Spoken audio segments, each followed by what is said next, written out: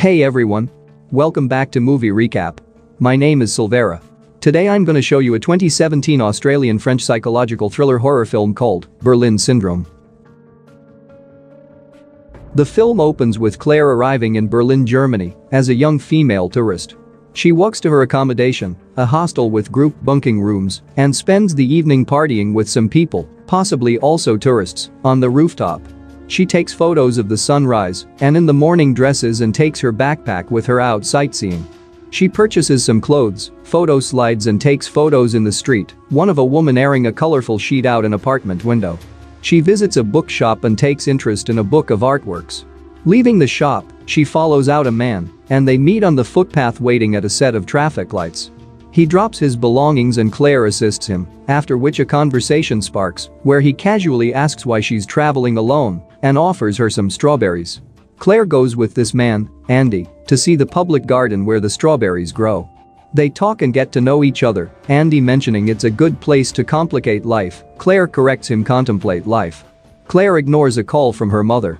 He drives her back to her accommodation where they nearly kiss.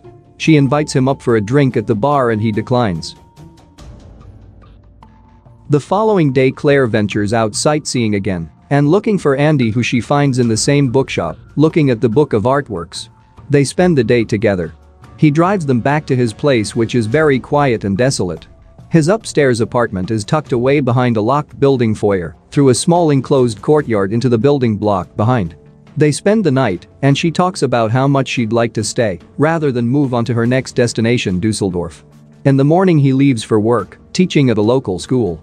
One student, Franca, details a book the class was asked to read.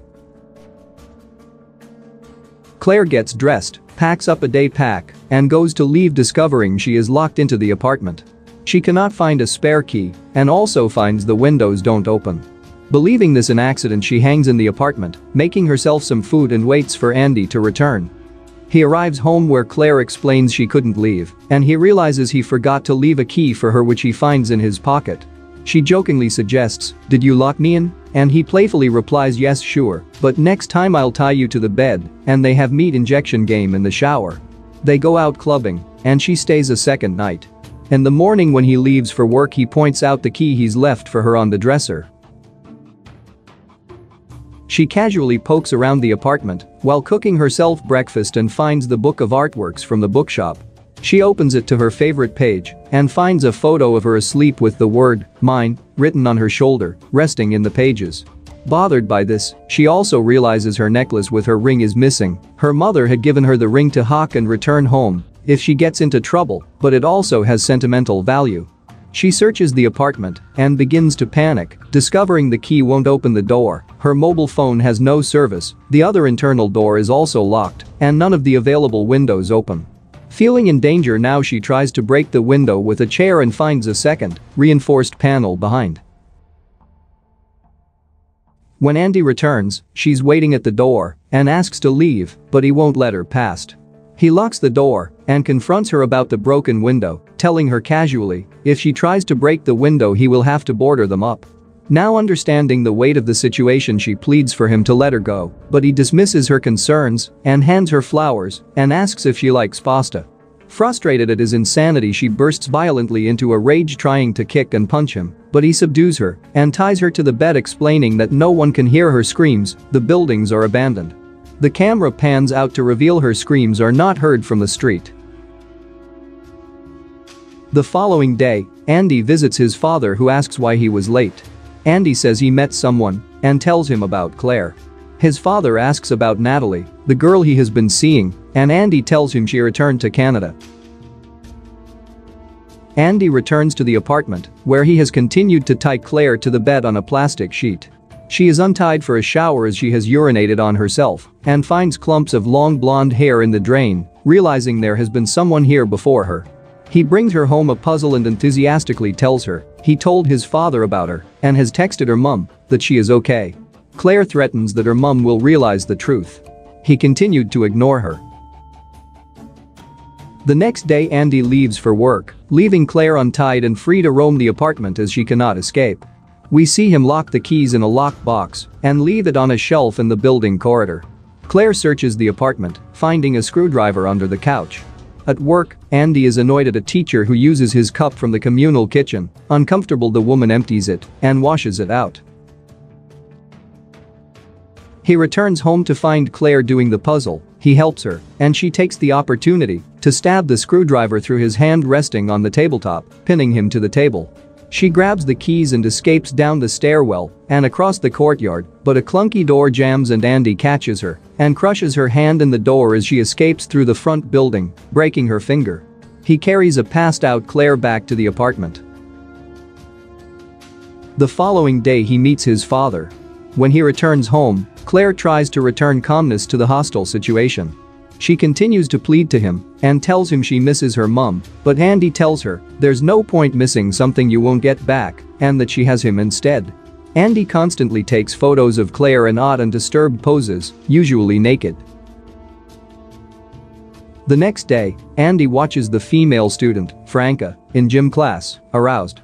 Meanwhile, Claire attempts to pick the door locks with a paperclip, snapping one off in the internal door, and worries Andy will discover her attempt. We see that Andy has locked all the sharp tools in the lockbox with the key. He continues to taunt and intimidate Claire both mentally and emotionally, moving between affection, possessiveness and cruelty. Andy is washing Claire in the shower when Franca knocks at the door. Andy threatens Claire that if she says anything, he will kill the girl. Andy answers the door and Franca flirts with him, stating she followed him home. Seeing Claire standing in a towel in the hallway, Andy tells her she's his girlfriend and is cruel to her, so she leaves. Back inside the apartment, Claire inquires about the girl, asking her name, and Andy cuts her hair, again photographing her. Later he discovers the internal door won't open and gets cross with Claire. We see time pass. It's now Christmas. Claire is living in terror, but as Andy continues to toy with her, she begins to unravel and act out, Andy at one point asking her to be normal and gets violent in his frustration at her behavior, leaving to stay with his father. The power in the apartment goes out and Claire is stuck for days without power. It's freezing cold and she eats the little food she finds. Andy's father dies and upset, he waits a few days to call the caretaker, remaining in his father's house.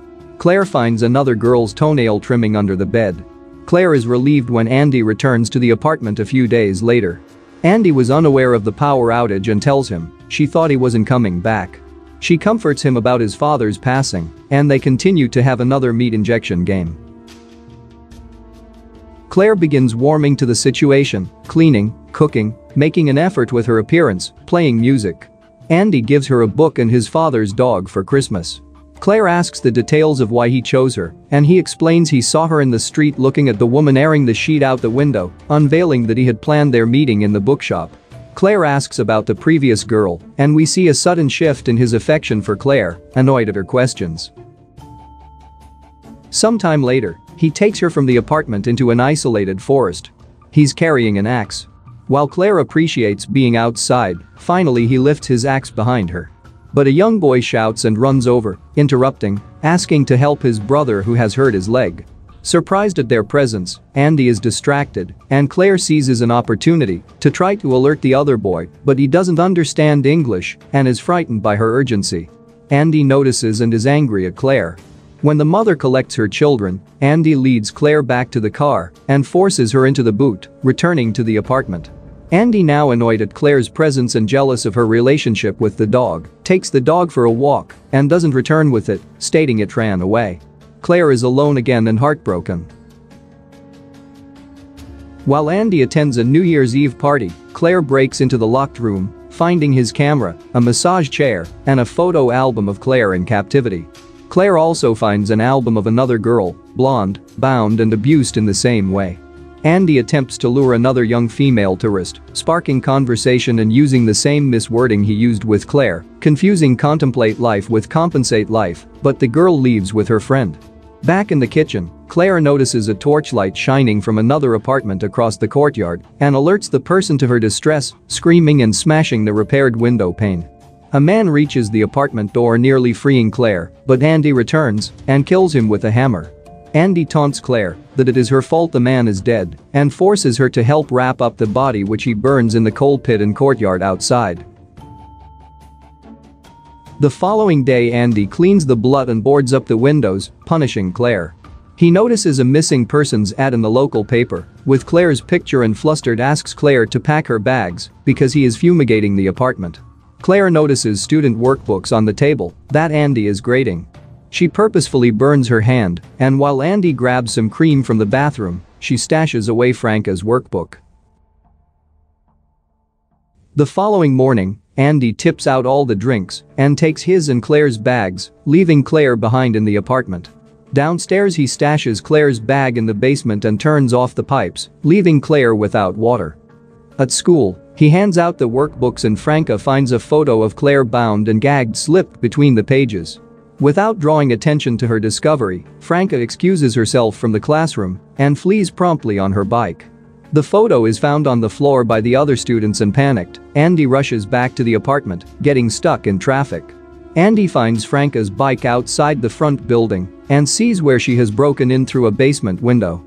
He finds the hammer and the lockbox open in the courtyard and a window in the building block open. The apartment door is open and Claire is gone. He follows muddy footsteps up the stairwell and we see him follow them past Claire hiding in a stairwell cupboard. Just as he reaches the room where Franca is hiding, Claire calls from downstairs, luring him back into the apartment. Once he is distracted inside, Claire manages to slip out and lock the apartment door, with Andy now trapped inside. A wave of euphoric relief washes over Claire as she realizes she is finally free from the apartment and Andy. Andy now pleading for Claire to free him from the apartment, she screams in victory, chucking the keys against the outside of the door, taunting Andy. She collects francs and has found a bag with her passport and her mother's ring. The final shots are of Andy relaxing in his massage chair and Claire riding in a car through Berlin, passing tourist sightseeing, enjoying her freedom. Thanks for watching. See you in another movie recap. Please like and subscribe and click the bell icon to get new video update. Have a nice day.